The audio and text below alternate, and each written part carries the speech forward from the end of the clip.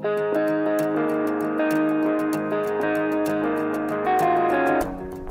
morning, everybody. My name's David, and it's so wonderful to be here and have the opportunity to share with you this morning about, well, the virtue, and we're going to be looking at diligence. Okay, so to everyone here at Southern Life that is able to be here in person, it's wonderful to have you all. And for everyone at home that's tuning in, it's wonderful to have you join us as well. So I pray that today's going to be a wonderful time for us all as we unpack God's Word together. Now, I've called today, Diligence Matters. Why? Well, in our second slide, it tells us a spiritual transformation is not an important part of life. It is life. So last time we were together, I mentioned about a challenging journey God was taking me on during this lockdown period. When through the book, The Emotionally Healthy Leader, I've got a picture of that up on the slide here. God was calling me to do less with him, but spend more time with him. Now this book, it's available for Coorong. It's only $20, so it's pretty cheap, but it's amazing the journey it's going to take you on. And I really would encourage you to grab a copy of it and have a read. You could even borrow mine, I don't mind. But today, I want to unpack this journey that God's taken me on a little more and share with you how this week has also unfolded in high school. But before I share my story, I wonder, what does diligence mean for you? What's the first thing that comes to mind when I say the word diligence? Type it into the chat. James will let me know what you're thinking. Usually, when we think about the virtue diligence, we think about a good work ethic. But this is too of a narrower vision. As Christians, we are called to pursue Christ with diligence. So, on our next slide, diligence implies conscientiousness, industrious, focus, perseverance, and zealous. Diligence is about where we put our attention and our energy. The opposite of diligence, well, that's negligence, slackness, idleness, laziness, procrastination, or as a general term, being a couch potato. Seeking God with diligence in your walk of faith leads to spiritual growth, a greater love for others, a greater love for Christ, a greater understanding of the gospel and God's love for you.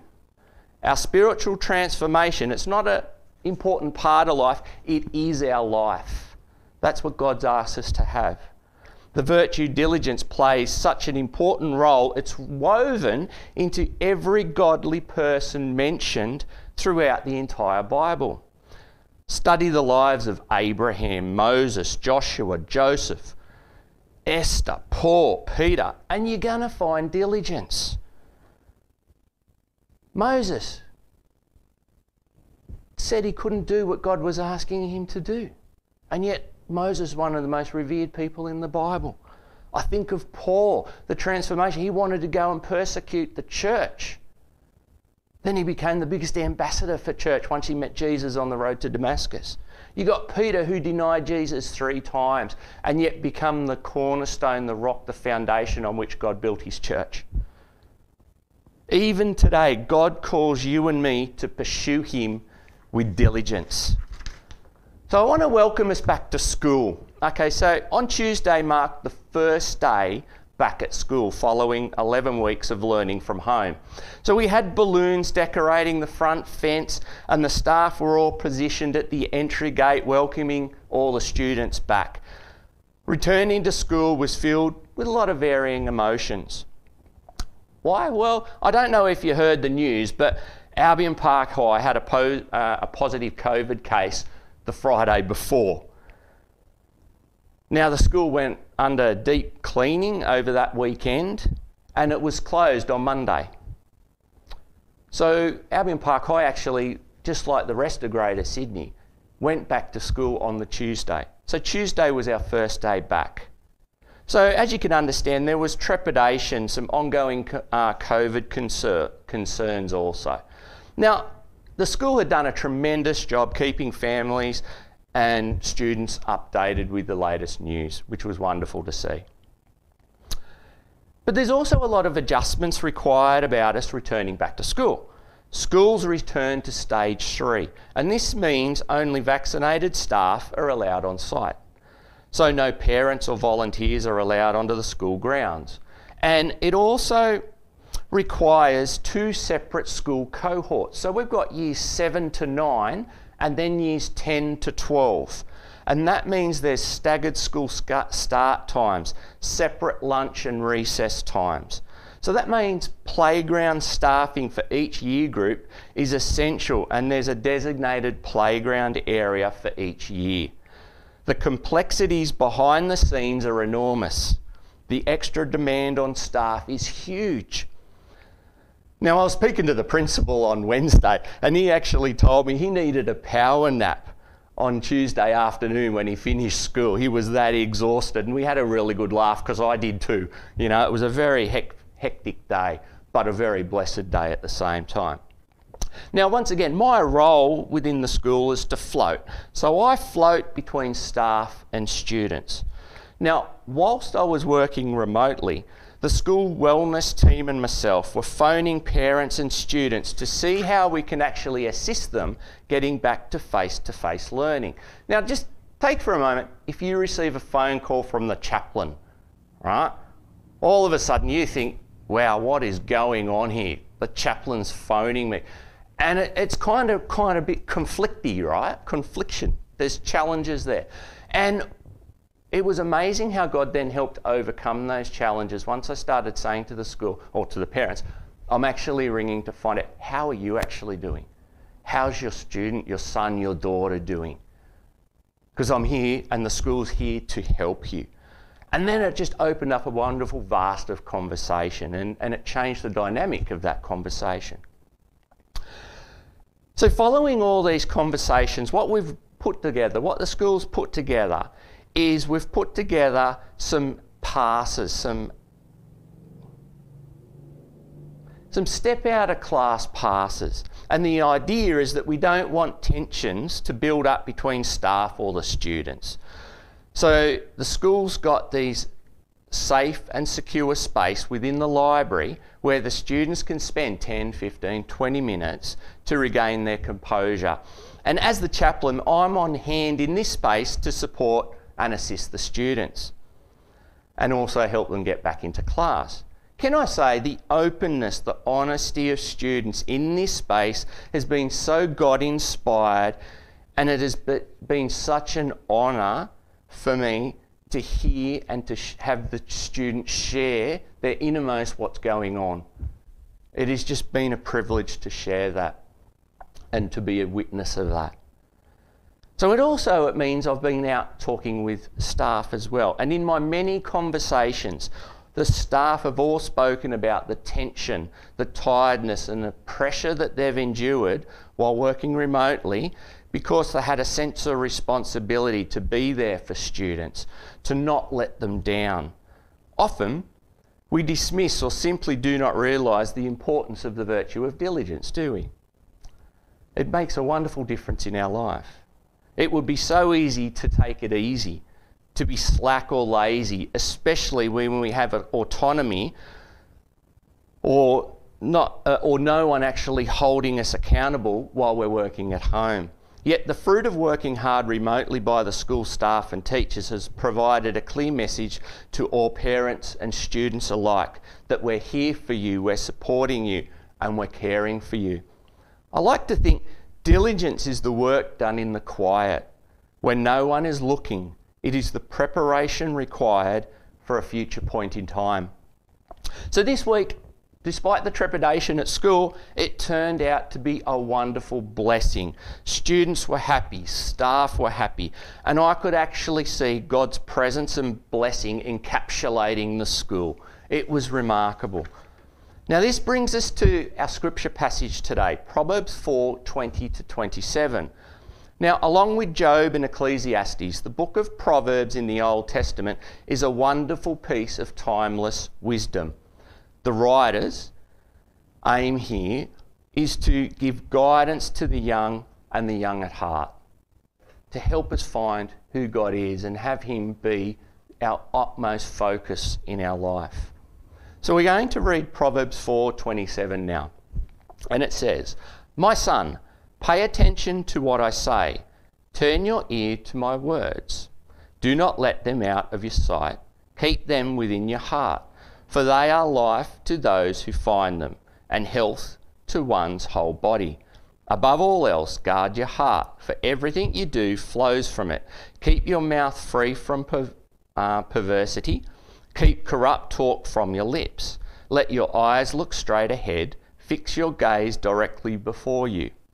Give careful thought to the paths of your feet, and be steadfast in all your ways. Do not turn to the right or the left." Now this morning, I want to concentrate on the diligent component of these verses. What are believers to be diligent at? What are we to pursue with conviction, persistence, and dedication?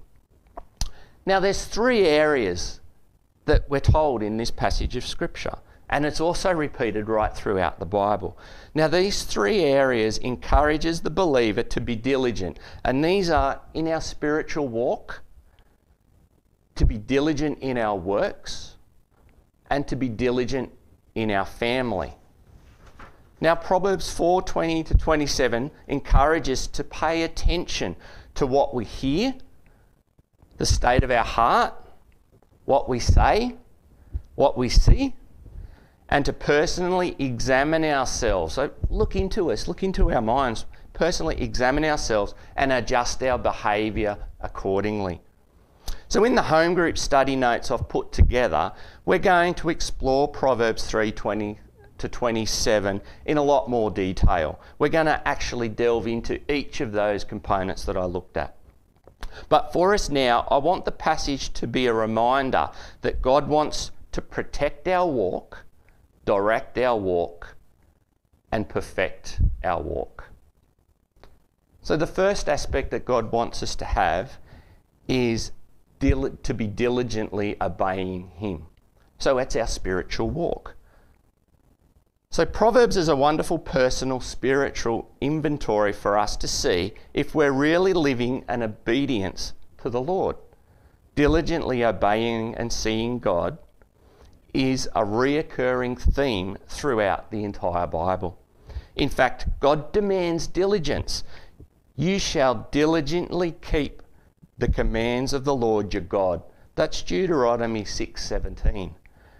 Deuteronomy 28:1 reads, "If you diligently obey the voice of the Lord your God will set you high above all nations of the earth." And then Hebrews 11:6 shows that God takes diligence seriously. He rewards those who diligently seek Him.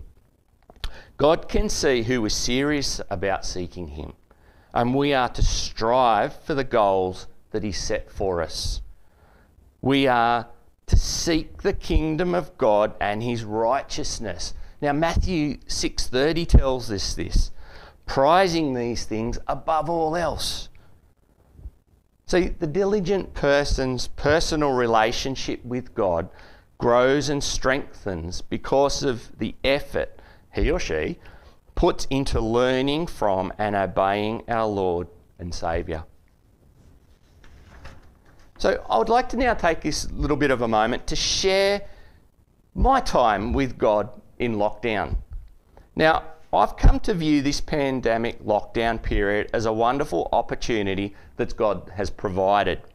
A time when God invited me to do less for Him, but spend more time with Him. Now, I didn't think this at the time, but as I look back, what a blessed time indeed. And in preparation for today, when Stephen asked me if I could do a sermon and keep it in the themes, God led me straight to this virtue of diligence. And God's reminded me and showed me and highlighted to me that God has been refining me, transforming me through His love, obviously, but also a diligent effort on my part has been required also. So what I've discovered is that my recent growth has come out of this deep, painful, mysterious, confusing and dark experience. These in-between times over which I've had so little control, when I have been tempted to stick to what I knew worked in the past, and I long to continue being a presence at the school, stay on the road that God led me. And yet the school phoned me and said, David, we can't have you in the school at this moment.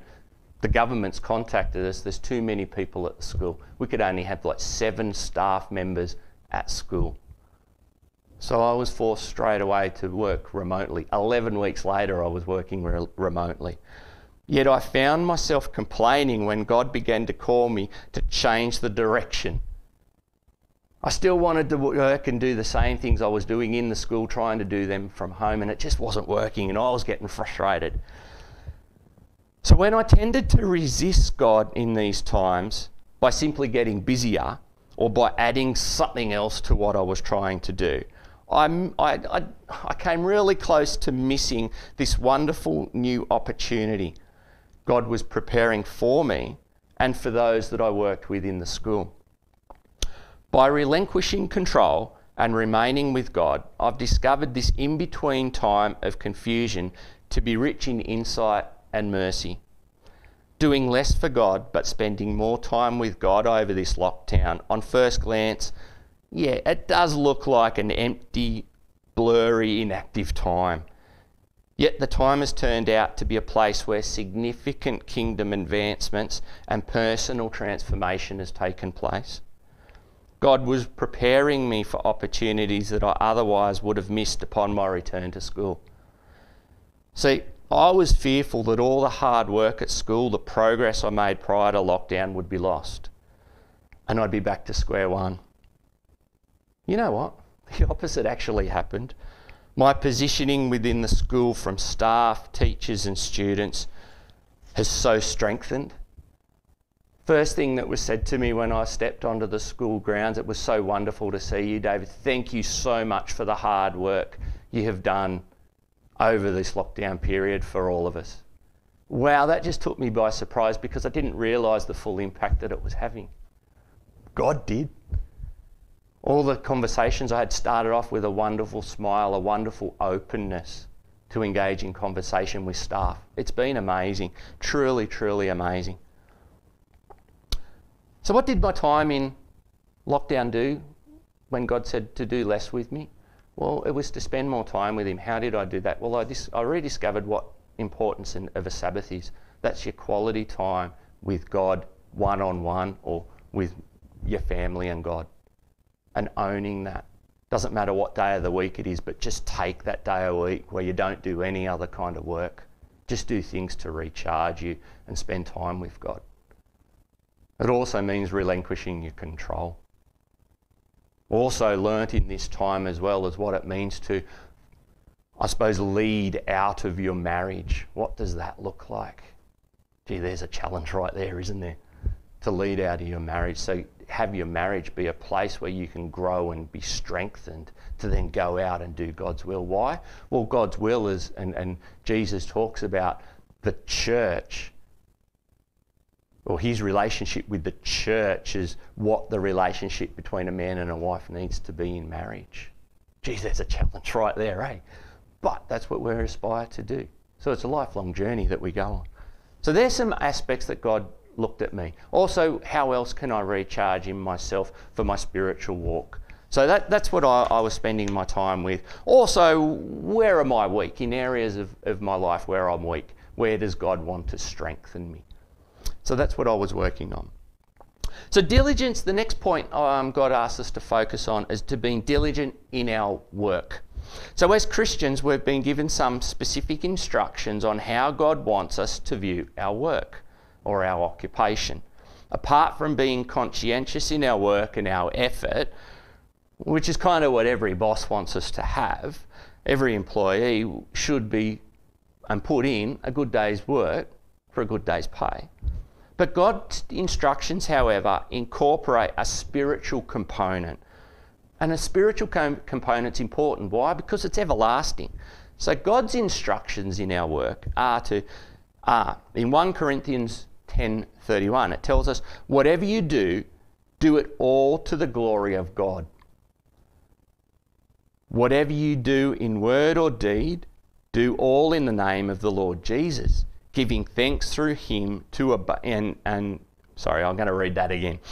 Whatever you do in word or deed, do all in the name of the Lord Jesus, giving thanks through him to God the Father. That's Colossians 3:17. And then in Colossians 3:23, it tells us, whatever you do, do your work heartedly for the Lord rather than for men. So as Christians, we're called, our works are for God. They're not for others. They're not for the world. It's for God. It's through the way we work honours God. The third component was family. Diligence in our family. Now, Proverbs 3:20-27 was wisdom handed down from a father to his son. And then it's been handed down from generation to generation. By not hearing this wisdom, today's generation is missing out, isn't it? So diligence in our family is to be loving to our family, to guide our family to know God. We can't make them know God. They have to make and have that decision themselves. But we are to guide them. Also to be loving towards them and give them a role model of what a wonderful relationship is as well. That's part of what God's asking us to do in our family.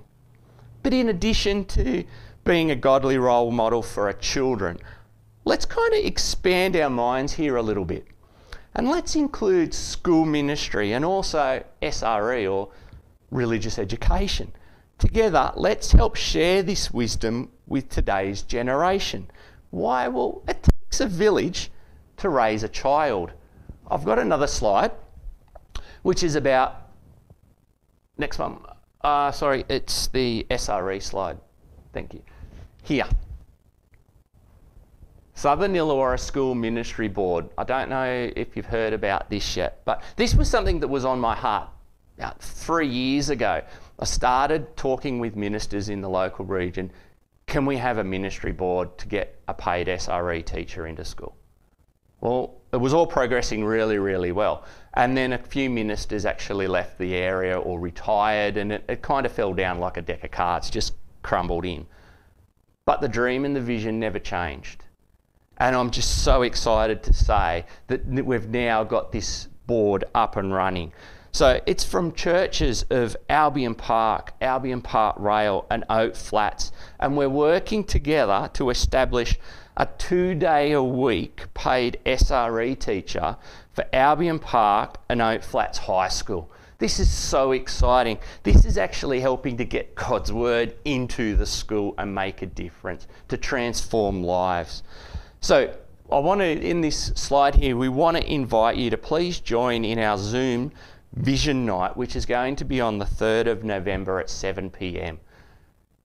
You're going to hear stories of what's happening in the school, and then also what's the vision for the school, what's the ultimate goal of this, of the ministry board and having paid teachers in the schools.